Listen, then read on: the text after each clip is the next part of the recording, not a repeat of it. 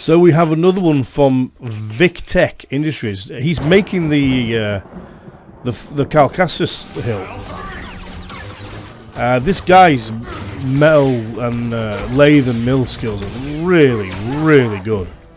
He makes some really, really nice hilts.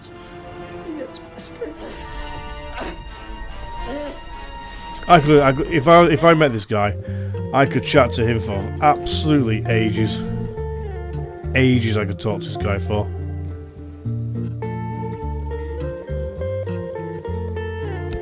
I never used blue. Yeah, guys, please subscribe to us.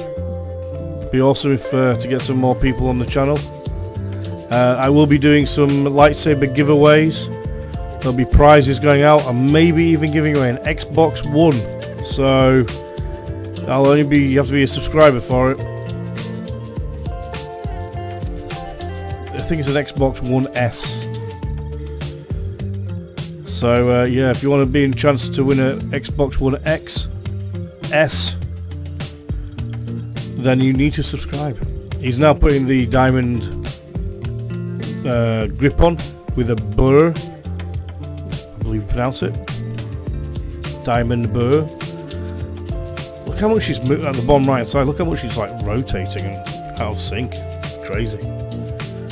I use a proper rubber grip with diamond pattern for mine. Look how he's all wobbly. The guy's skills are just next level. He does such a good job at this sort of thing. Honestly, check out his channel. He does some amazing hilt designs.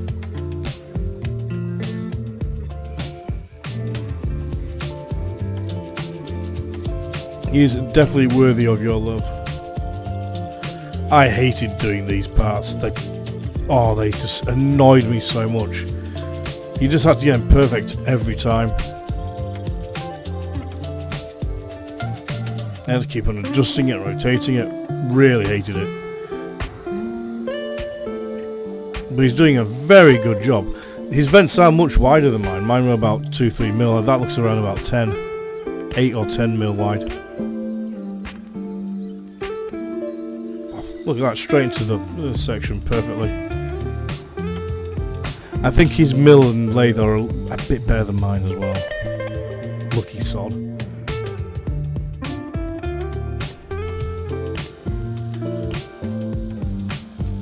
So he's using blue dye and then etching on the part that needs to be cut out.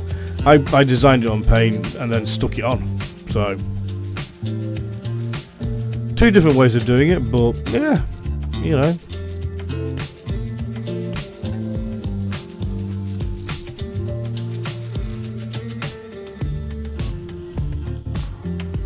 I use a belt sander and sanded them off.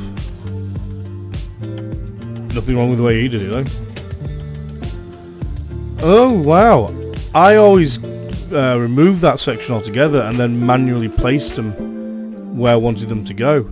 I never thought to do it like that. Very clever. Very, very clever.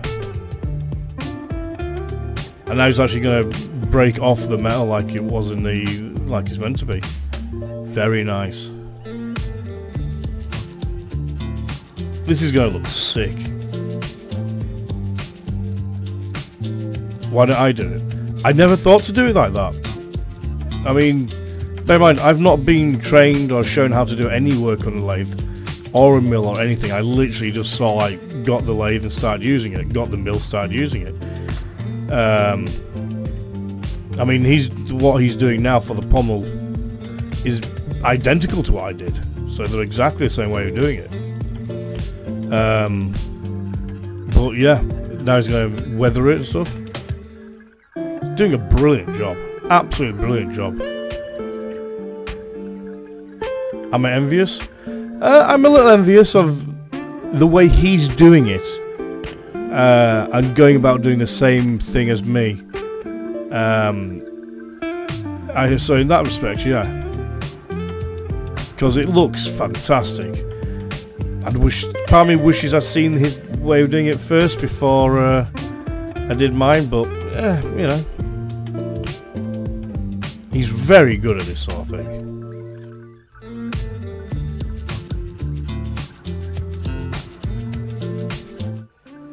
Yeah, check out his channel, guys. This guy is really good. So what's he doing now? Blacking something. That looks like blue.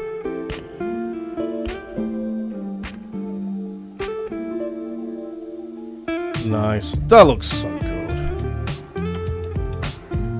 Guy's got mad skills.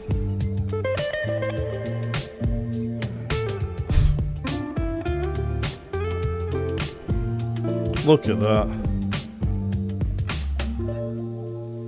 Oh, little bits of metal coming out. Oh, he's gluing the metal into place. Right, okay. See, I never put the metal on for safety reasons. If someone got spiked or injured by it, then I'd get done, so I never put them on. And here it is, the finished prop.